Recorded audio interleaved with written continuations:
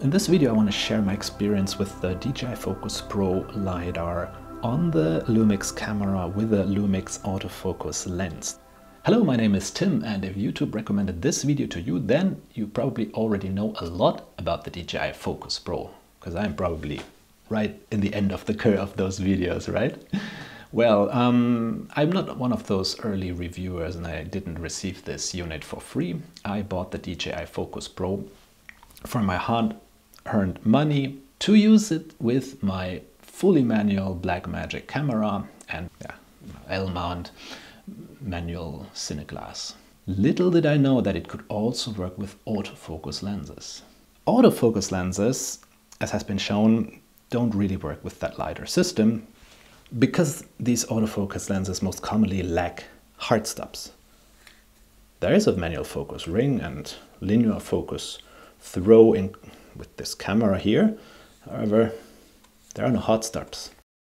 Thanks to a partnership between Panasonic Lumix and DJI, the Focus Pro now works with this camera, with this native Lumix lens, without the use of the focus motor, by directly plugging the camera into the Focus Pro grip. This is a rather narrow use case, but it might be interesting for users of older Lumix cameras, like the GH6, but also other compatible models. The full-frame S1H works in the same way. If you are owner of a newer Lumix camera, then it's probably not so groundbreaking for you as it is for us users of those, contrast-based autofocus cameras.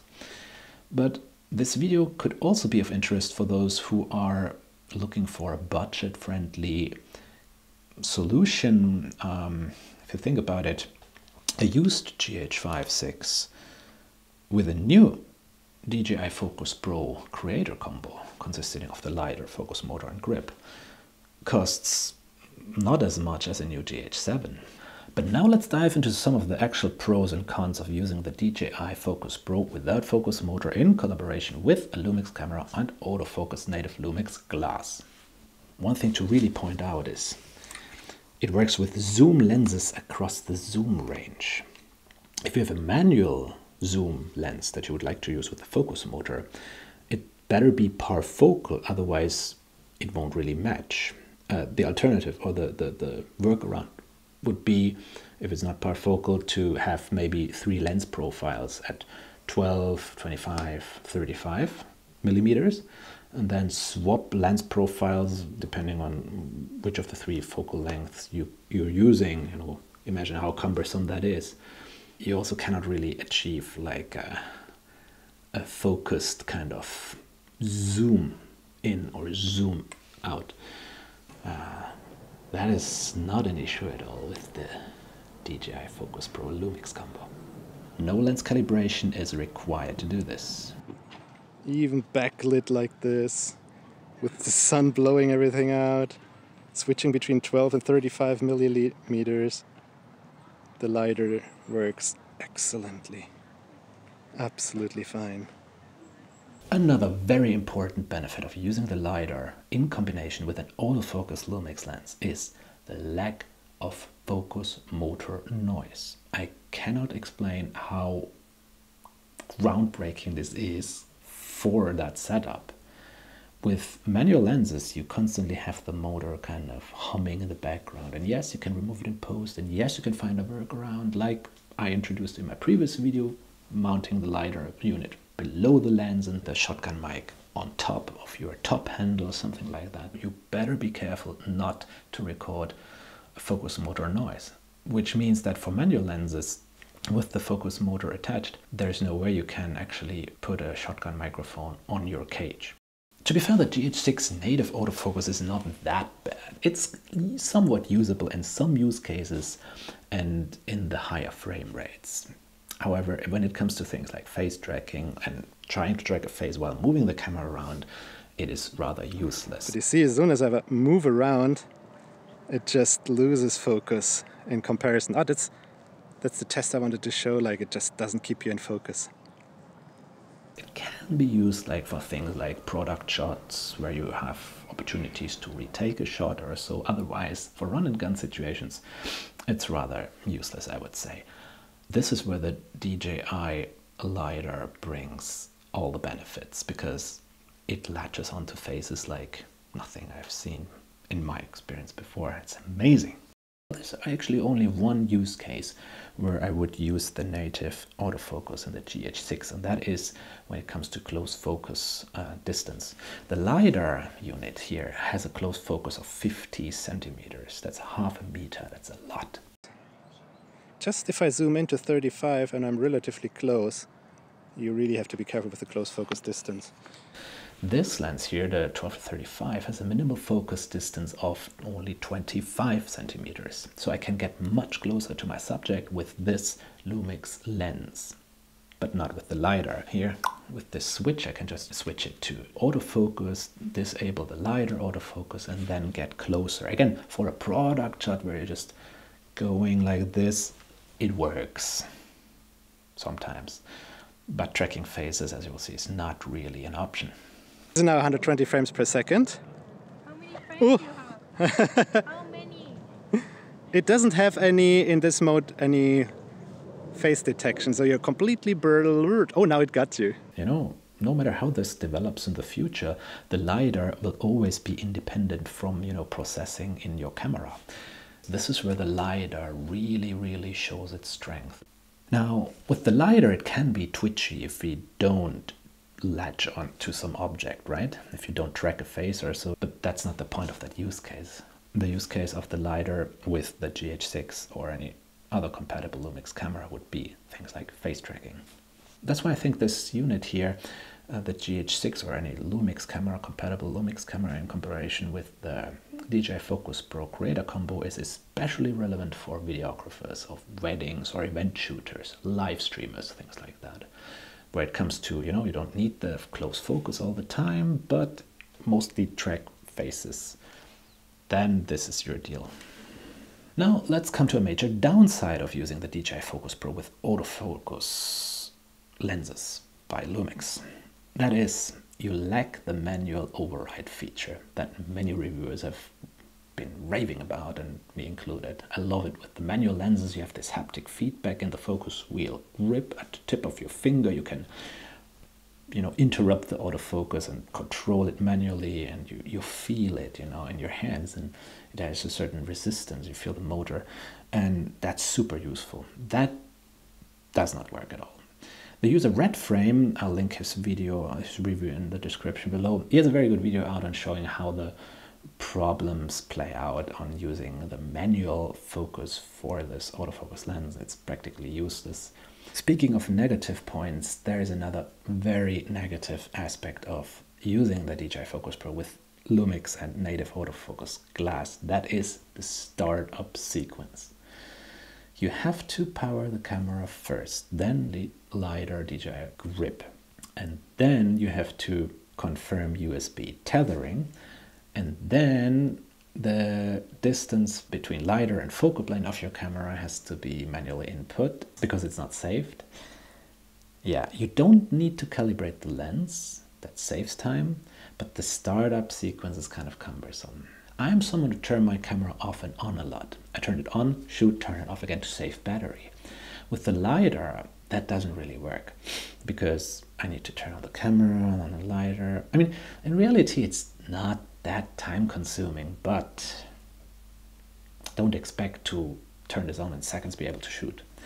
That's why I think, again, wedding videographers, event shooters, live documentation or streaming, that's the kind of use case for this autofocus lens with LiDAR on a Lumix camera. Because that would be a use case where you just leave the camera rolling for longer periods of time. And yeah, the resulting problem of this is, of course, battery power. I use the normal GH6 batteries. I have a V-mount, but not compatible yet with this, but I'm considering a V-mount solution, maybe where I can just clip the V-mount on my belt or something like that to power this. The Focus Pro grip is also kind of power hungry, so getting spare batteries for the Focus Pro grip for longer shoots or V-mount solutions would be recommended. So I used to hold my cameras like this, right hand on the grip and then my left hand, especially with larger lenses, on the lens barrel, and then I would focus manually all the time, right? Since I own the DJI Focus Pro Creator Combo, my left hand is obviously on the Creator Combo grip. So to me personally, if I hold the camera like this, it's instantly kind of front heavy. I lack the support that I have here. Now with the Micro Four Thirds camera and Micro Four Thirds native lens, it's not really a big deal if I hold it like this, right? With that heavy black magic and the DJI Focus Pro grip and, you know, heavy lenses and a V-mount battery, you feel the strain in your back. I am as far as thinking of investing in an easy rig for that reason alone. But again, sometimes you just don't want to have the heavy gear. You use the GH6 Micro Four Thirds to get it done.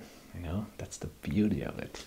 I almost salted. Okay, so in explaining the use of the DJI Focus Pro with this Lumix camera and autofocus lenses, I also aim to show the use case with Micro Four Thirds in particular. About half of the compatible cameras are Micro Four Thirds cameras. These are crop sensor cameras with a 2x crop, and this is where the, you know, Micro Four Thirds system really shines with these native lightweight lenses. This is not the fastest lens, and yeah, some of the newer Lumix autofocus lenses for Micro Four Thirds, the f1.7, 25 to 50, or no, 10 to 25, 25 to 50 lenses, you know, they are super fast and good for low light, but again, they're like so big and heavy that I think I would actually prefer this 12 to 35 at f2.8.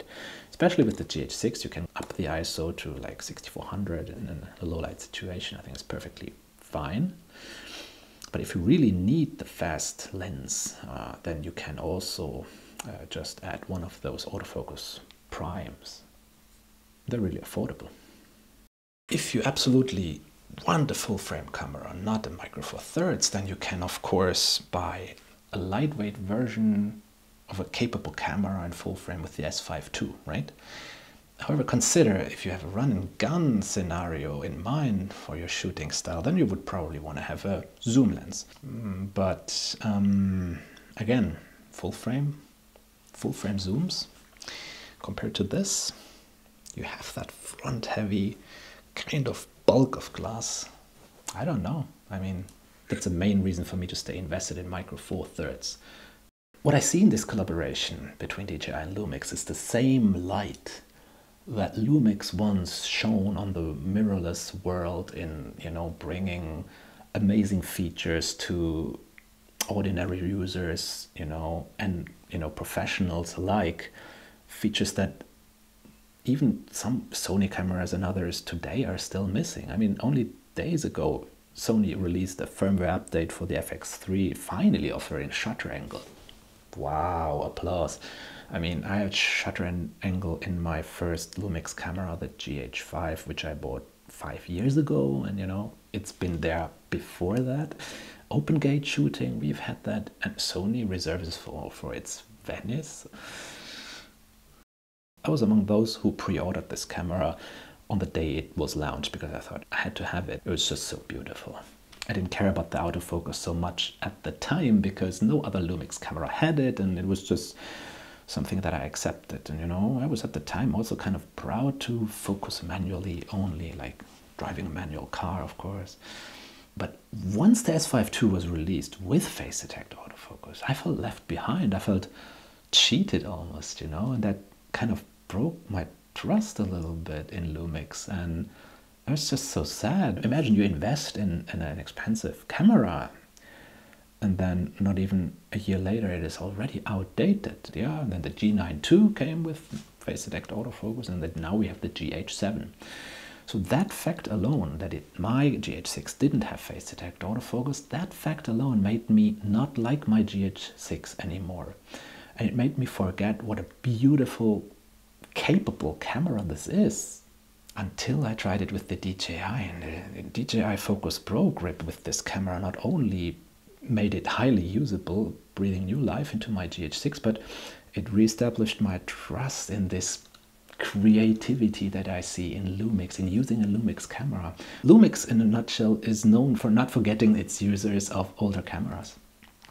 By bringing constantly new features to older models through firmware updates.